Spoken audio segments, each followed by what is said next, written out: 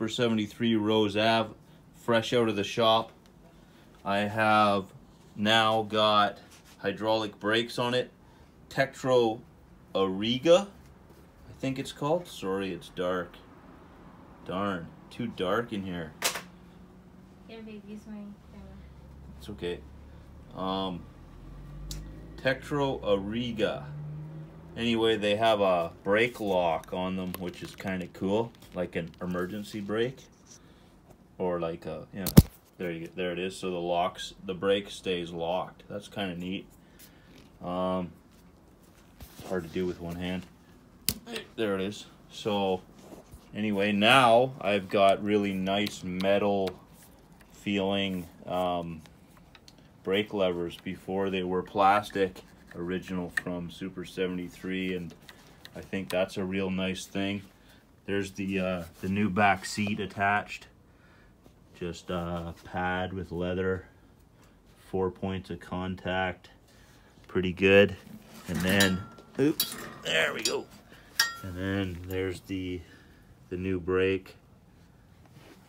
Doesn't look a whole lot different from the other one, from the original, except that it is hydraulic and metal.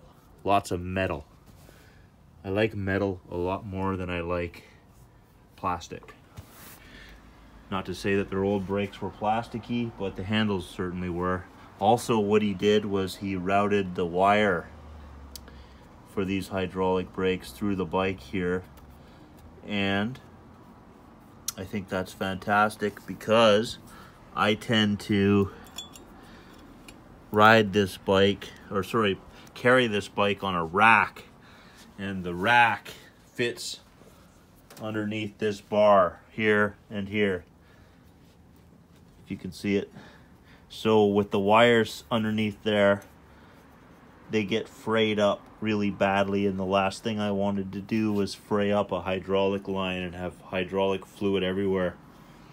So he routed that inside, and I already rerouted the power wire inside as well, just inside the tube, not actually in the tube, but instead of being under the tube, it is now running parallel to the tube.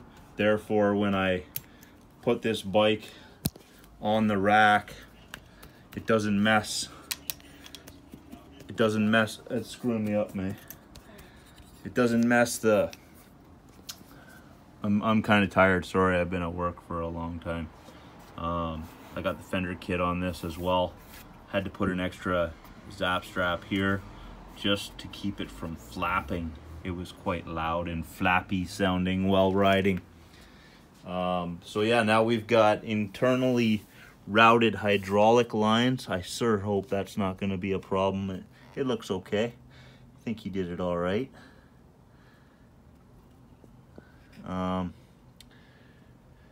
Yeah, hydraulic lines that are buried, basically, which isn't a bad thing. So I am assuming they run through this tube. Oh yeah, and then out right here and down. Nicely routed, direct. Very nice. I think he did good work. Got the work done at Vintij Iron Cycles here in Vancouver, British Columbia. We like the back seat very much. It works out well for doubling the girlfriend. And the foot pegs, which I wish they stayed in the up position, but they don't. But they're okay. That helps for her to ride on the back. And what else? Had to mount my water bottle underneath this pipe because of the fender piece there. I couldn't mount it where it should be mounted. What else can I tell you? Oh, I've got a bell on here, and the phone holder, which is a quad lock, which seems to be bomb proof if you ask me.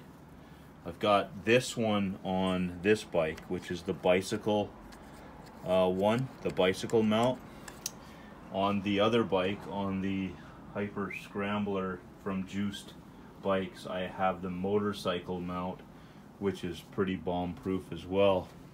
So those are the new Tektro something or other brakes. and I'm pretty impressed so far. The stopping power seems pretty excellent. The hopefully I won't have to be doing a ton of adjustments like I was before with the mechanical disc brakes that came with this bike originally.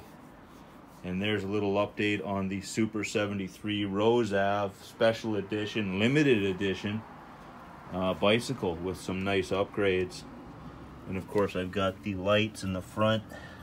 Wonder if they still work. Haven't had this bike for a while because it's been in the shop. Yeah, there it is. So when you're rolling down the street, you got this red rim glowing, which is pretty neat. Those are the mods I have done to this bike. I just put the key on some paracord and wear it around my neck while I'm riding the bike, and I usually just hang it on the handlebar when I'm not riding it, so I always know where it is and can get to it quickly. There is nothing else I can tell you.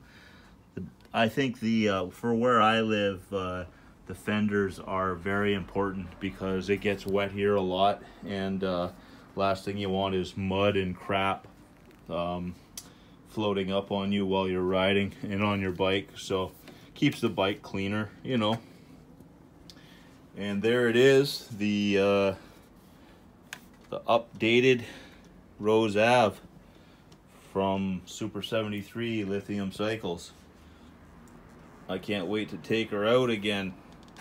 Just had a little run on it. The battery's on the charger over here, charging up.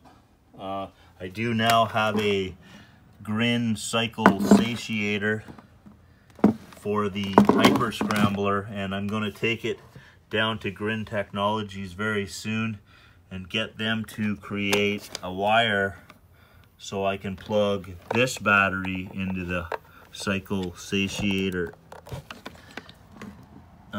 because I believe that's a way superior charger to this